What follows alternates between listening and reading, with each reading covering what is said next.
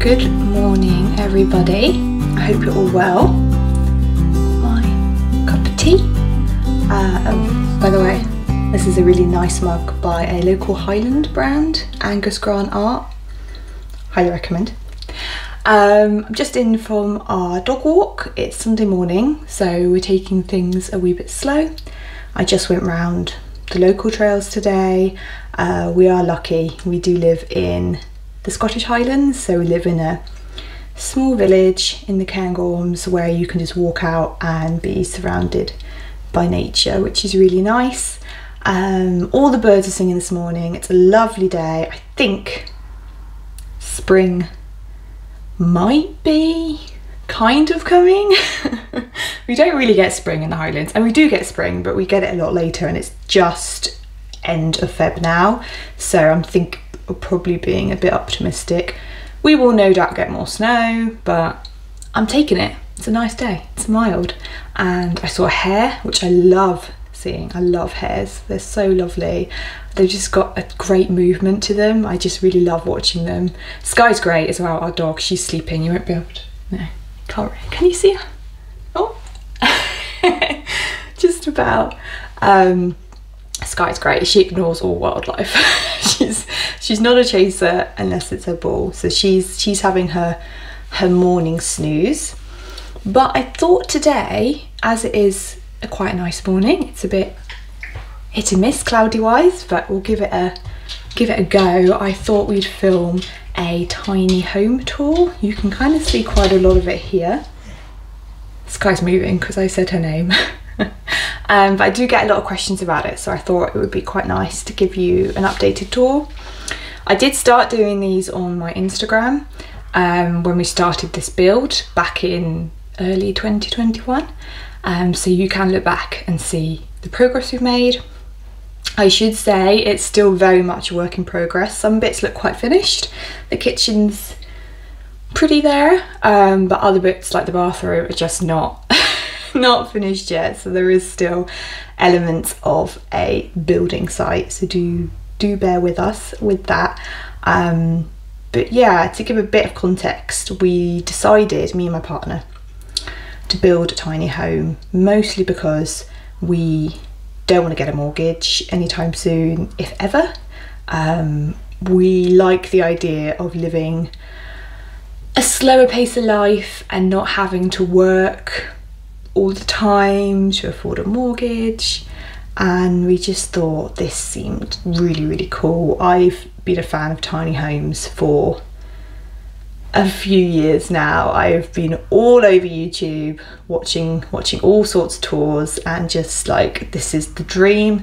You know, I don't need much space. I class myself as a minimalist. I don't have a huge amount of stuff, and my partner is fairly minimal as well. He's an outdoor instructor, so he has quite a lot of kit, but other than that, you know, we were like, we don't need a lot of space, let's just do it. And when I say we built this, I do mean my partner built most of it. I did pick up a drill now and again, but I do not have building skills, really. So my partner, although he has never built a tiny home or home in general, is very handy. He's a mechanic and he's built things his entire life, and he just thought he could do it, so we did. So yeah, today I thought we'd give you an in-progress tour and show you around a wee bit. So I thought I'd come outside and show you what the house looks like from the outside. We're currently in my partner's family's garden.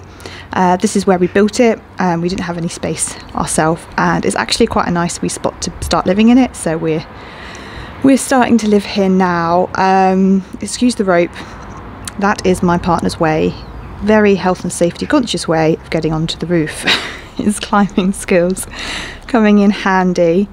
As you can see, it's on a trailer, so we got this trailer from Tiny Eco Homes. It's specifically manufactured to build tiny homes on it, so it was a wee bit more expensive, but as it was going to be the foundation of our home, we thought that's quite important, and it made the build a lot easier.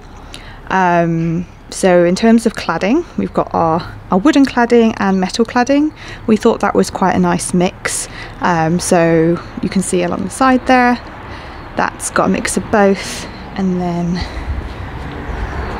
on this side, it's just the metal cladding. Again, the cladding was quite expensive, but we wanted to make sure it was going to properly protect our house. So in terms of how we get in, we got our French doors. Yeah. Which we love. We love the colour of all the windows and doors. It kind of matches our metal cladding there. We don't have a step, so this is our current step. So I'll show you inside. And there's Sky, wondering what is going on. So here we are. So this is what we get to when you first step inside the door. This is our living space, which is essentially just a sofa for now, with our lovely throw. That's actually made from recycled bottles, which is really cool. On this side we have, this is our shoe rack, but also can be used for a little bit extra seating if needs be. Somebody can perch there. I'll take you through to the kitchen first of all. So this is our lovely kitchen. We really wanted lots of shelves. Again, I say we, and it's probably mostly me. I really like open storage. I really like lots of jars, and it's just a really, we have the wall space, so a really good way of using our space when it comes to storing our food. I like to cook a lot, so that's the thing that I have more of, food, essentially. So all of the cupboards were custom built for the space, so that took my partner a long time to do, but he did really, really well. They're painted in an olive green, which I really, really like. This was inspired by Pinterest. I just really think green kitchens, or green in general, seem to be a thing at the moment, so we definitely lent into that. We've got our sink plumbed in now. Well, we've got our cold water tap plumbed in anyway. We've not got a hot water heater yet, so it's just on cold water at the moment. We are using the main house for bathroom, basically, to shower and stuff like that. And we have our lovely, again, custom built spice rack there. We really like this wax around the windows. This is the same all through the house, so I'll show you the ceiling in a minute, and that's the wax we've gone for. It's a really warming feel. We've got our gas hob. We haven't got an oven yet, so we will get a gas oven, but a very small, almost microwave size gas oven. Again, we're just using the main house at the moment. We've still got to build a door for this kind of awkward space here. That's where the gas currently lives. It will live outside when we get a bigger gas bottle. And then we've got our shelves, all our lovely shelves along here. So pretty much all done. I love these hooks. I got these from Etsy. I'll link below. I can't remember what the Etsy shop was, but I'm a big fan of mugs. I say I'm a minimalist, but when it comes to mugs, I'm a little bit more. I like to have some choices. So we'll go through to the bathroom first, but yeah, with the stairs, I should say. So we've got one step. This is our guest loft slash office up there, so I'll show you that in a minute. And then this is our sleeping loft in here, and in all of the stairs there is storage, and that is a great way and a very common way of getting storage into tiny homes. At one point we were going to do a landing to link these. That was an initial idea. We saw another tiny home, but in that home it was a lot bigger. The trailer was a lot bigger, a lot wider, and we thought it would just actually encroach on the space. And this way we've got like a lovely, got our window up there and just a blank wall behind, so you've got a lot of headspace up here. You'll see the ceiling there, and that's our lovely light, and this is where all the headspace is, whereas when you go into the kitchen, it drops down but you've got all your headspace in the living space. I should also have said our lovely bookshelves. But anyway, I will show you our bathroom. So this door is custom built as well. It's really nice, kind of a farmhousey style door, I think. Again, the same wax colour. We like the mix of the modern open space with more of a cottagey feel. So I really like the handle. It's a bit of a squeaky door. So we actually have our coats in here currently. Just as an easy way to store them and keep them away. And it's a little bit of a dumping space in here. So that's bizarrely my partner's skis in that bag. We've got a lovely big window in here. We've got, again, the same wax colour on the ceiling. This was kind of Scandi inspired, like almost sauna-ish. So you can't really tell on camera, but what Terry, my partner, did is he put a bit of black plastic basically on the top, and then he put the wood on. So it has the black just peeking through, and it just was a little bit different, a little bit more stylish. We have the same lights all through the house. And then the whole room is wet walled. So it's like a slate effect wet room. And then we have the floor, which is tiles, but it kind of looks like our flooring here. So this is laminate and this is tiling, and we've just gone all through to make it continuous feel. And then this is going to be our shower. That does work now. It is plumbed in, again, no hot water, so we haven't used it yet, but we really liked the black matching. It's a little bit more, it's more of a masculine bathroom. This was definitely more my partner's room. I was very much focused on the kitchen. And then we just got our wee towel rack in there. The idea will be we'll get a composting toilet, which will live here. This is our old, so I used to live in a caravan for a couple of years, and this was our old washing machine, and it's not really working that well now, so I think I am just going to get rid of it because we're currently just using the washing machine in the house.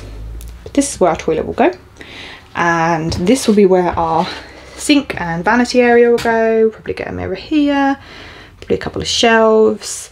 Don't have much bathroom stuff, so it's actually quite a nice sized bathroom. It really doesn't feel pokey at all. So we're both quite small as well. I'm 5'5" and my partner's 5'8" or something. He'll kill me if I've got that wrong. So we'll go up to our loft now. We painted this recently. It was white like the rest of the house, but we painted it this forest green colour just to make it a bit cozier. And what we've done here with the walkway, you can walk in, so we've lowered this section of the ceiling so you can walk and stand upright all the way to the other end, and then you lift up and go onto the loft. We saw that again as a YouTube tiny home tour, thought that was really cool. This is very much more work in progress, so we're going to have cupboards all along here. Currently clothes are just stored in baskets, so that's going to be all built in, and I've just left that white to be behind the cupboards. And then you have our wee loft space, which still needs a lot of work. Finishing off the painting, the bedding is being changed, all these details that only I care about. I like the burnt orange, this is actually butterscotch colour I think, with the green, but I haven't got around to changing the other sheets yet. They're going to be more of an oatmeal colour at some point, but no rush, you know, it's not essential. But we've got our window in here as well, which is really nice. It'll be really useful in the summer because it will get pretty warm. I'm guessing it gets really warm up here. The heat rises. So you can see across from me is the office, so we'll go over there. I should say my partner is an outdoor instructor, but is also an artist, so this is some of his artwork. That sky, it was one of his earliest pieces. It's really cute. And this room again is actually very newly started having some renovation work in here. This is another one of his pieces. So this box looks a bit bizarre, but the idea is almost like a compact office space. I shan't open it because I'm pretty sure his laptop's in there and I don't want it to fly out. But basically the idea is you lower this, you can keep stuff in it, you lower it, and then you can put your laptop on it. And then this is being cut in as a seat. Currently using his daughter's pink beanbag as a backrest for it, but we might make more of a seat out of it. And then this is, yeah, our spare bed for, again, his daughter when she's up, or any guests. And again, we've got a window, but there's still quite a lot to do in here. We need to repaint the whole room, and the floor's not fully done yet, but it's getting there. And this is a eagle-eyed view of the house here. We kept this, you can see we built in that entirely, but we kept this one open. And the reason being, we thought it was quite nice to have a bit of variety. If you're in here working, you don't necessarily want to feel boxed in, whereas if you're sleeping, you kind of want to feel a bit cozier and a bit quieter. But that's about it. Thank you for joining me on our tiny home tour. I hope you enjoyed.